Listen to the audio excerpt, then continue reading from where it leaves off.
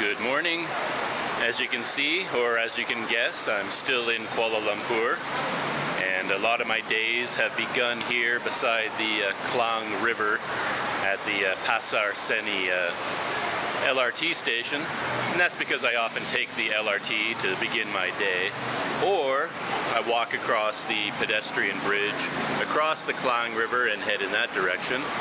And today I'm going across the bridge, and that's because I'm going to the KL Butterfly Park.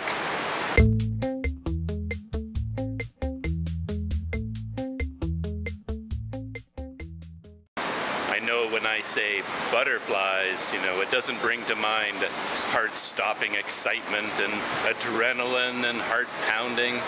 But I love butterflies, I love insects, and my hostel is quite close to this place. So it's kind of a no-brainer to wake up on a Sunday morning, grab my camera, and head to the butterfly park. Let's go.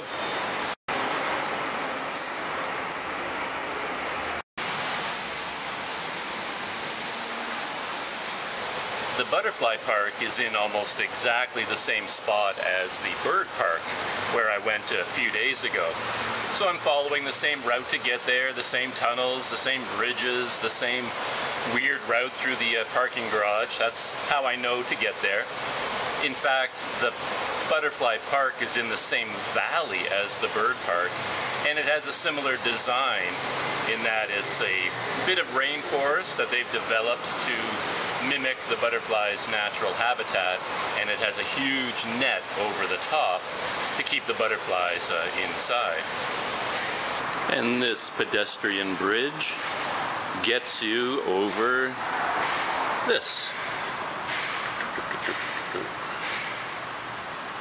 This butterfly park is listed as the largest butterfly garden in the world. I think it's about 80,000 square feet, though I don't really know what that means. How big is 80,000 square feet? But it's probably pretty big. They're supposed to have 120 different species of butterflies, and between 5,000 and 6,000 butterflies fluttering around at any one point. And they also have a whole bunch of educational exhibits about the life cycle of butterflies. More about that in a few minutes. And they have an exhibit of beetles and all kinds of other insects from around the world. And I love those, so I'm looking forward to that. The bird park opens at 9 in the morning and closes at 6 p.m. And if I remember right, the entrance fee is 12 ringgit for Malaysians, and you have to show your Malaysian ID, your MyCat, to pay that price.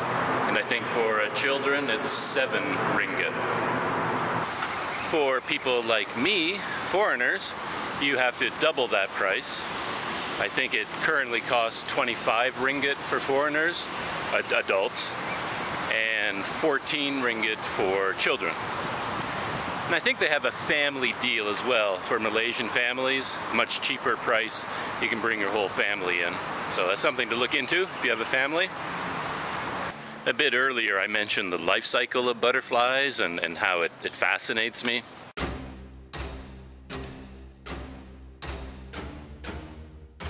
I mean, we all know the basics, right? A butterfly lays eggs on a tree, on a leaf. The eggs hatch and little caterpillars come out, the larvae, and the caterpillars, their job is just to eat and eat and eat and eat. That's all they do is eat. And they grow bigger and bigger and bigger. And when they reach a certain size, they hang themselves underneath the leaf. Some of them spin a silk cocoon. Others make like a hard chrysalis on the outside. And then they hang there for a while. And inside, the caterpillar turns into a butterfly. 4 weeks later, or however long it takes for each species, the butterfly emerges, pumps up its wings, the wings kind of harden, and then it flies off. And the butterfly's main job is basically to find a mate and lay eggs, fertilized eggs, and the whole cycle starts again. That's what we learned in elementary school. And at that time we see all these nice animations and cartoons that show the caterpillar transforming into a butterfly. And this is where things get interesting, because that's completely wrong. In my head, I still have this image of what I saw in school, where you actually see the body of the caterpillar changing into the body of a butterfly.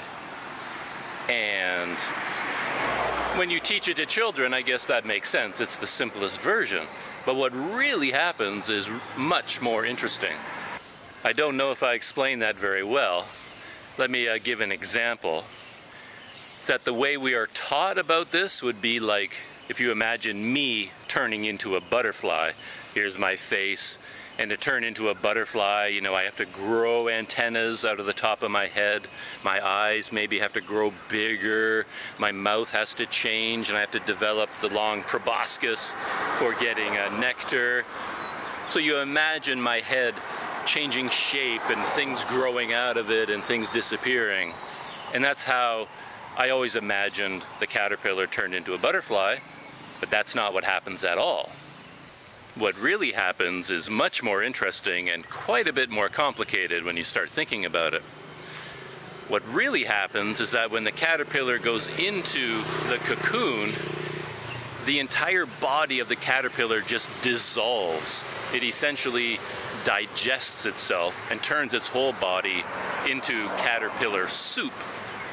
And then just a few cells use that soup and grow into the butterfly.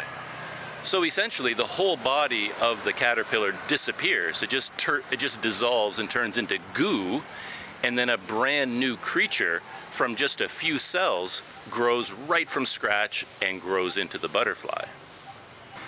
And when you think about that, it's kind of amazing, because it's not really one animal transforming its body shape. It's almost like there are two different animals. One animal is carrying the DNA for the butterfly inside its body, and it spends its entire life just eating and growing, making food for this other animal that's eventually going to grow from that DNA. So it lives its life, it dies. Essentially, the caterpillar dies, its body dissolves, and then a brand new creature in those cells uses the soup, you know, the food from that old body, and grows a brand new animal. Did you follow me there? The cells that grow into the butterfly, I think they call them imaginal cells, and groups of them are called imaginal discs. Another way to put it is that in the DNA of the caterpillar butterfly, there are two sets of instructions. At the beginning, the caterpillar instructions are activated and a caterpillar develops. The butterfly part of the DNA is dormant. And when the caterpillar makes its cocoon and its body dissolves, now in the cells that are remaining that aren't dissolved, the butterfly DNA is activated and a butterfly grows. Like from a strictly biological and scientific point of view, it's the same animal and it's the same genome doing both. But just from a practical point of view and thinking about it kind of like common sense, it's almost like there are two animals sharing the same DNA. One animal, it's like they made a deal with each other. Like, okay, I will live my life and I will grow big and fat, and when I die, you can be born and you can consume my body, and then now you can grow. So it's like two animals for the price of one. I'm sure biologists would be screaming at me, that's way too simple and too dumb, but yeah, it's a fascinating idea. Well, it is 5 after 7, and I'm standing outside the butterfly park.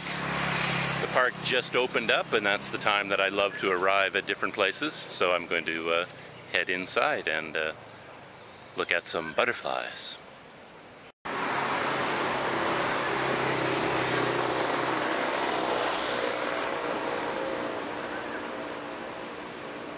I don't think there's much danger of a snatch thief inside the butterfly park, but yeah, they're giving you a little bit of a warning here, just to be careful. This happened to me in Indonesia, by the way. I was actually riding my bicycle, and a man on a motorcycle came up beside me, and I thought he just wanted to say hello, to chat, you know, ask me what country I'm from. But instead, he leaned over, grabbed my smartphone, and then drove off real fast.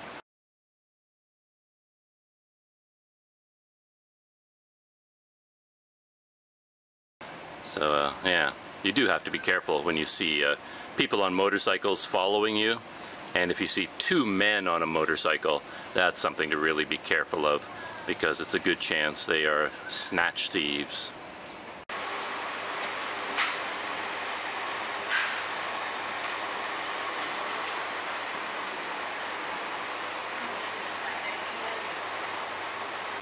And we are entering into the butterfly park. The entrance isn't quite as elaborate as at the bird park. Here it is down there, down the stairs, and then they have a curtain of green chain, plastic chain, I'm sure. Let's see, plastic or metal? Yeah, plastic. And inside, butterflies. Let's see. Ah, look at this. Well, there's certainly no doubt of where you are, because as soon as you walk in, there's butterflies everywhere. I have no idea how they operate this butterfly park now that I think about it. How do they get the butterflies to begin with? I mean, there must be a breeding program. Do they buy butterfly cocoons from other places? Are there supply houses for this kind of thing? Do they breed their own and get eggs and have caterpillars hidden away somewhere? Are there caterpillars in the park? That's an interesting question, because caterpillars eat a lot of leaves, and they wouldn't want them, you know, devouring the entire park if the caterpillars got out of control. I have no idea. Maybe we'll find out at some point. Maybe there's a display talking about that. From a technical point of view, what I think I'm going to do is walk through the whole park with this wide-angle lens first, and just look around and relax and take it all in, and then maybe I'll switch over to more of a telephoto lens and try to get closer to some of the butterflies. Because right now with my eyes, I'm seeing all kinds of beautiful butterflies. Just in this area in front of me, I see so many different species. But in this wide-angle lens, you're probably not seeing very much in the video. This is the entrance into the butterfly park. And then you come down these stairs. And they have some bathrooms down here, women and men. And a little pond over here.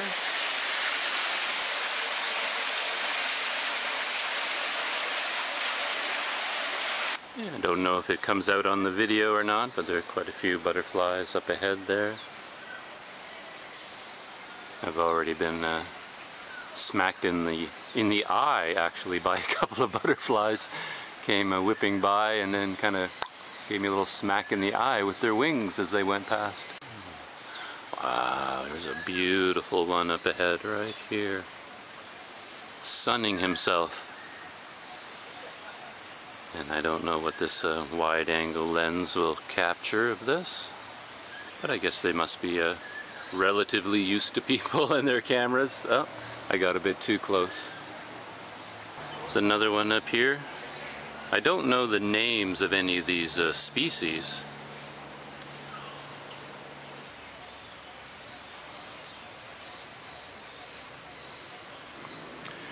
A big butterfly took a special interest in me. I'm actually kind of sweating a lot, so I think he senses the moisture on my face. Ah, you can really feel the wind from his wings. He's flitting in front of the lens a little bit. Probably get glimpses of him. There he is. Oh. Trying to stay still so that I don't disturb the poor guy. So this is already worth the price of admission for me. Uh-oh. Maybe I should have worn bright colors like red and yellow, and all these butterflies would think I was a flower or something. Oh, landed on me here. I wonder if he's a... Oh, there's a little bit of green right on my shirt there, isn't there? Like the logo of the shirt maker. And maybe that looked like a butterfly, like something he could... looks like a flower maybe to him.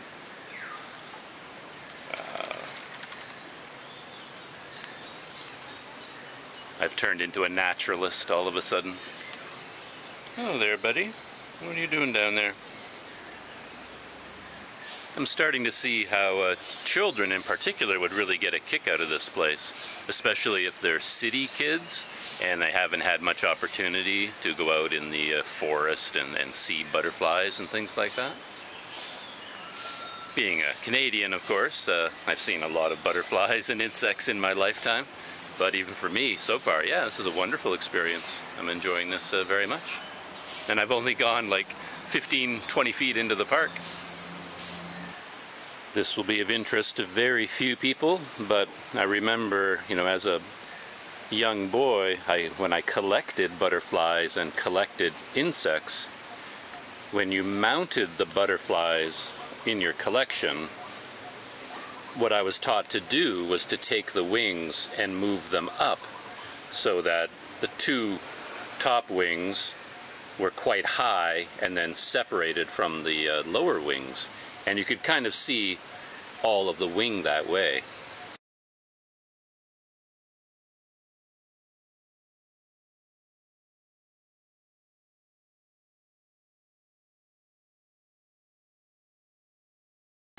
But later on I learned that when a butterfly comes to rest, it doesn't ever hold its wings that way. This is how they hold their wings. They're actually held down lower like that. So that's the more natural posture. And after I collected all my butterflies and mounted them, I realized that I'd mounted them in a completely artificial way.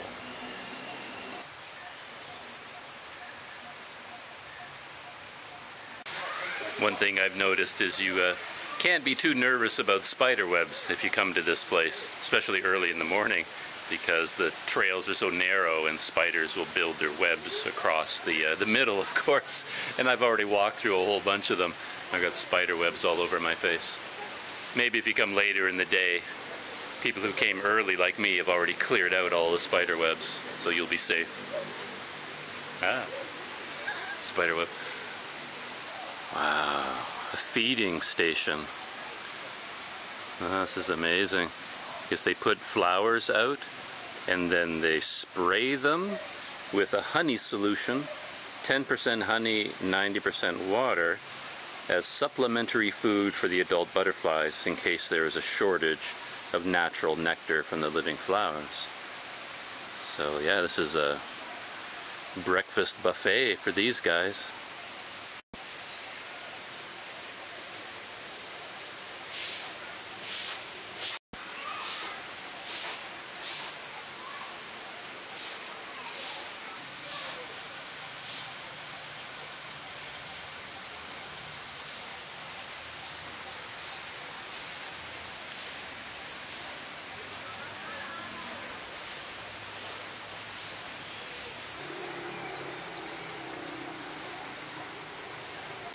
The butterflies really like these corners for some reason, and they do like to fly up near the top, near the net. I guess maybe they're trying to fly up and the net gets in their way. I don't know if this net is acting like an insulating layer or something, because it's early in the morning, but it is hot in here. It is a steam bath, just dripping with sweat. Wow.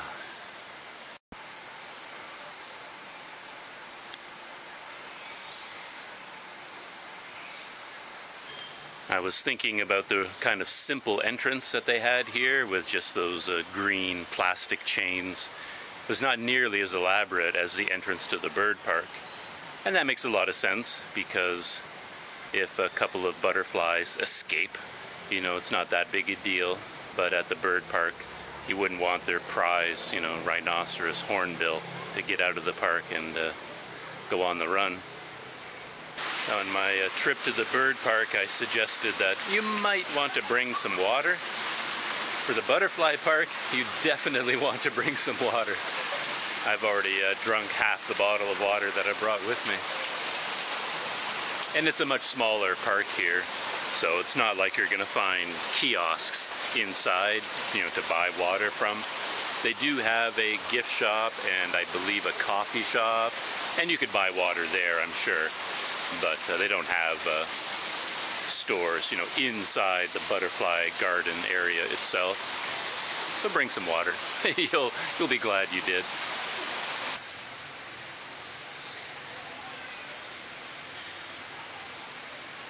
And this guy just left from the feeding station. Guess he's had his full of honey for the moment. And he's just digesting his meal, sitting on a fence post. I really like that feeding station for the butterflies. It's the only one I've seen so far. I hope they have some more of them in the park. And then the butterflies you know, get quite close to you. It's interesting to see their proboscis, I think that's what it's called, you know, the little mouth part that they use to drink the nectar. They're very precise with that proboscis, very skilled at getting at the nectar.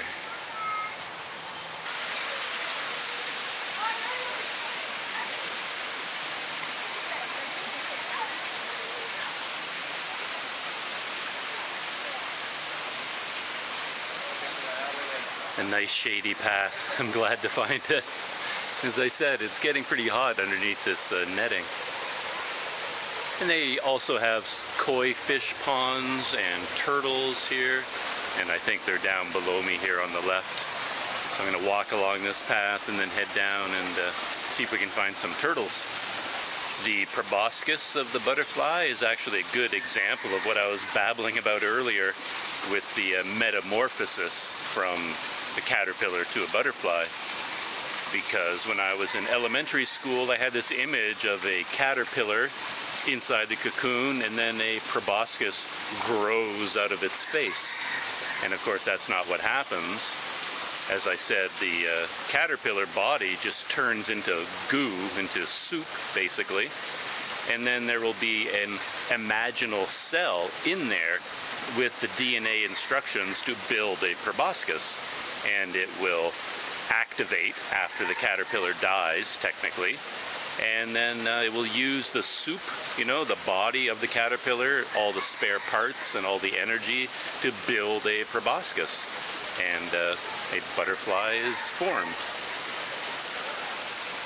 Science.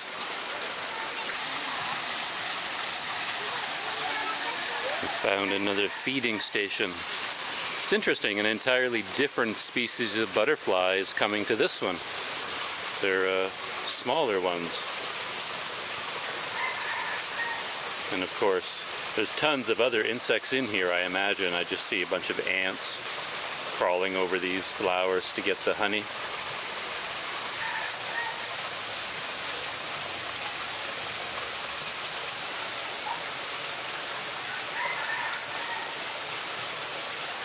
I think my favorite butterflies were always the ones kind of like this one here. You can't see it now, but the edges of his wings are all crinkly. They're not smooth and round, but they have like a jagged shape on the edges, kind of like a leaf, you know?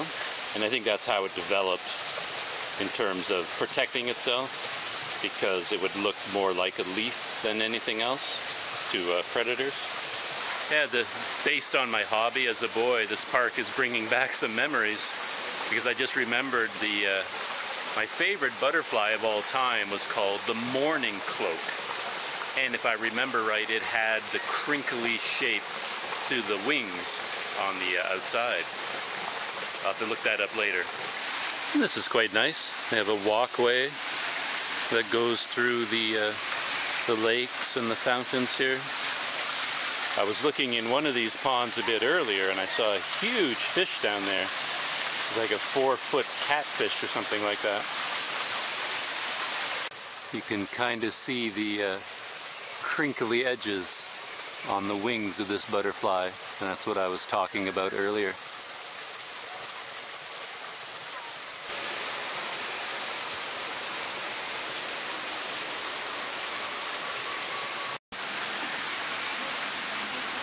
And we've got some fish tanks here at the butterfly park.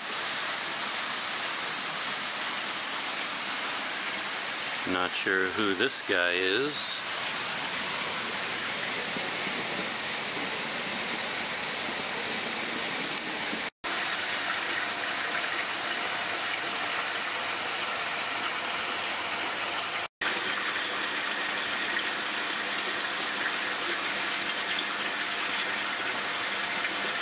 There's a big guy heading into his tunnel home, I guess. Now this is a popular feeding site, and they have something special for them, I guess. Pineapple and some other kind of fruit. Look at that. Who knew that butterflies were so in love with pineapples? Check out this guy over here. I was looking at the butterflies and I actually thought a leaf had fallen into the pineapple, but then the leaf started moving and I realized it's a butterfly with a leaf camouflage. Look at that. Looks exactly like a leaf, and you really couldn't tell the difference. I can really smell the pineapple, so with their senses I can only imagine what the butterflies smell. For them, this must be an unbelievably attractive spot to come to. Wow, I like this guy too. He's got rusty red wings. Look at that, it's gorgeous. He's getting right in there, right on top of that pineapple. And look at the colors on this one here. Beautiful.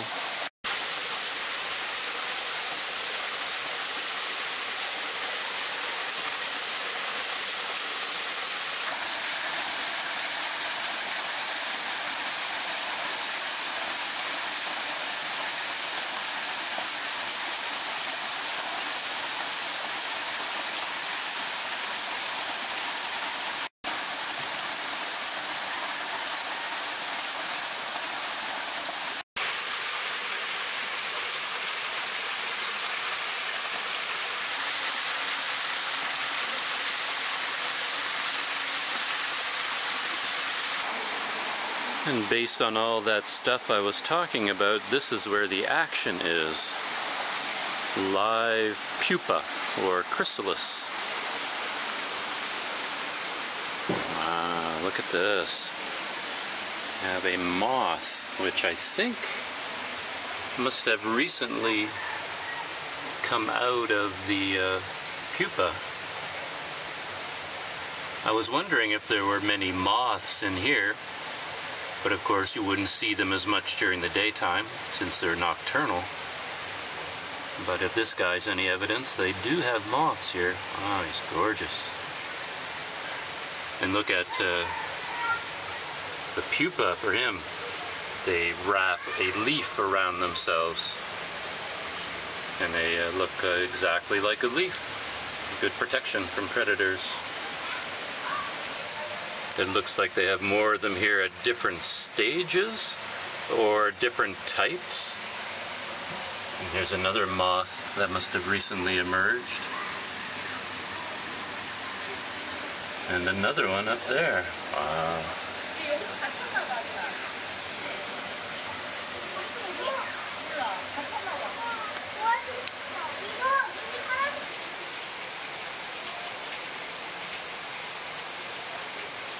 I've completed one circuit of the park, and I think what I'm going to try to do is go outside into their cafe, maybe have a cup of coffee, and see if I can come in on the same ticket.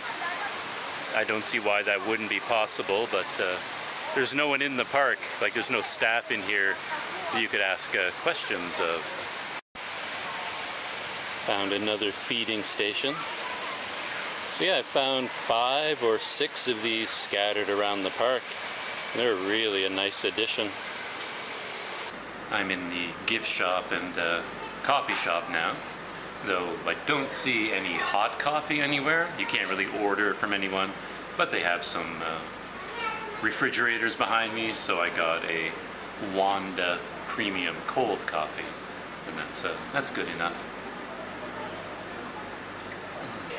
To get here, I pretty much had to exit the park and go through their educational exhibit of all the other insects and spiders and things like that, and that looked amazing. I think I could spend an hour in there.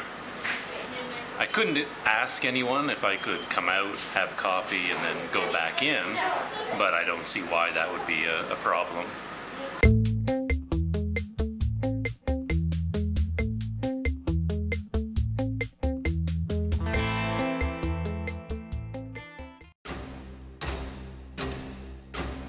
The bonus question for the last video was about the Chinese zodiac animals. The animals were included in the zodiac based on how they finished in a race. But why didn't the dog finish first? After all, the dog can run very fast and it's a very strong swimmer, so why didn't it come in first place? The answer is that the dog is just too playful. Instead of swimming across the river and winning the race, he stopped and had fun. In fact, he had so much fun playing in the water and jumping around that he came in 11th place. Bonus question for this video. Butterflies are great travelers. In fact, there's one butterfly from Canada that travels 3,000 miles to Mexico on a long migration. What is the name of that butterfly? Put your answer in the comments below. Answer at the end of the next video.